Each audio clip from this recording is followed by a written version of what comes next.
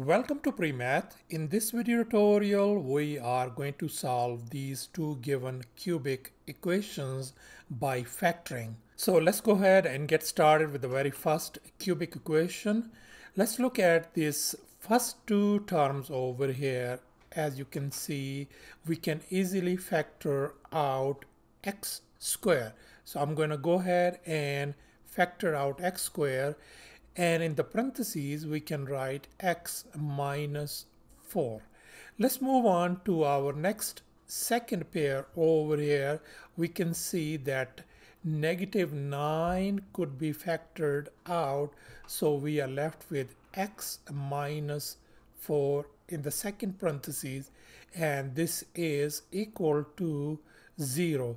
Now, as you can see that these two factors are same, we can factor them out once again. So x minus 4 comes outside and we are left with x squared minus 9, which is equal to 0. And now let's focus on x squared minus 9 part. I have just copied it down on the right hand side over here, and I'm going to manipulate it this one a little bit. X squared and 9 could be written as 3 square, and this gives us a difference of 2 squares. So therefore we are going to use this formula: a square minus b square equal to a minus b times a plus b. So this x squared minus 3 squared could be written as x minus 3 times x plus 3. And now let's move on to this side. X minus 4 times x squared minus 9. As you can see that we have factored them out, so that turns out to be x minus 3 times x plus 3, which is equal to 0. And as we can see that we have these three factors equal to 0, we can separate them, we can split them. So I can write x minus 4 equal to 0, x minus 3 equal to 0, and likewise x plus 3 equal to 0. That means x equal to positive 4 is going to be one of the solutions, x equal to positive 3 is another one, and finally x equal to negative 3 is our another solution. And here is our complete solution set, and that is our answer. And here is our next example, and we are going to solve this cubic equation by factoring as well. Once again, we are going to focus on these first two terms. As you can see that 4x squared could be easily factored out, isn't it? So I am going to write down 4x squared over here, and inside the parentheses we are going to have 3x plus 2. So far so good.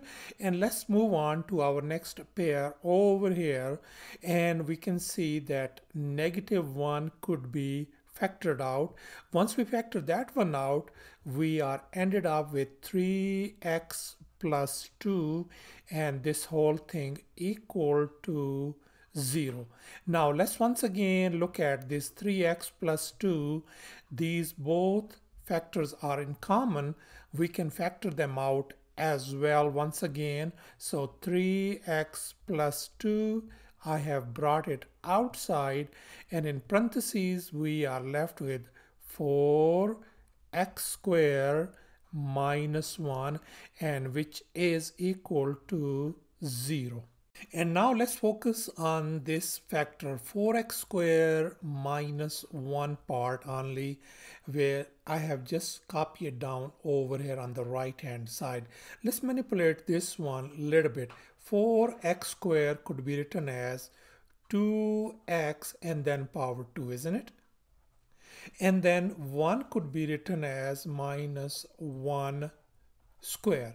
So that gives us a difference of 2 squares. So therefore we are going to use this formula. A square minus b square could be written as the product a minus b times a plus b. Let's go ahead and write it this one as 2x minus 1, and the second factor is going to be a 2x plus 1. So once again, let's move on the left hand side. 3x plus 2 is the first factor, and as you can see 4x squared minus 1, we have just factored these ones over here. 2x minus 1 times 2x plus 1. I am going to write them down over here.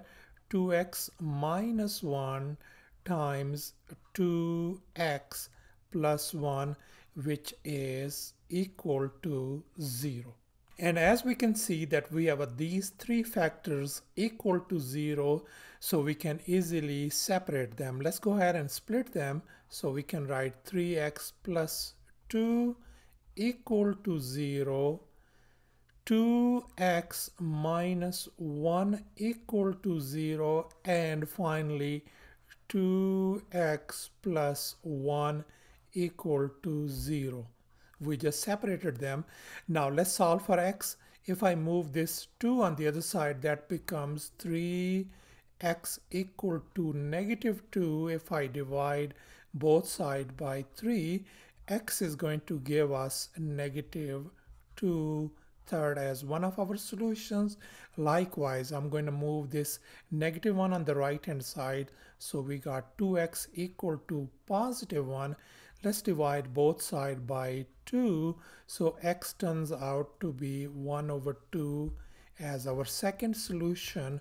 And finally, once again, we are going to move this positive 1 on the other side becomes negative 1. And now we are going to divide both sides by 2. So x equal to negative 1/2 as our another solution. And here is our final solution, as you can see, and that is our answer as well. Thanks for watching, and please don't forget to subscribe to my channel for more exciting videos. Bye.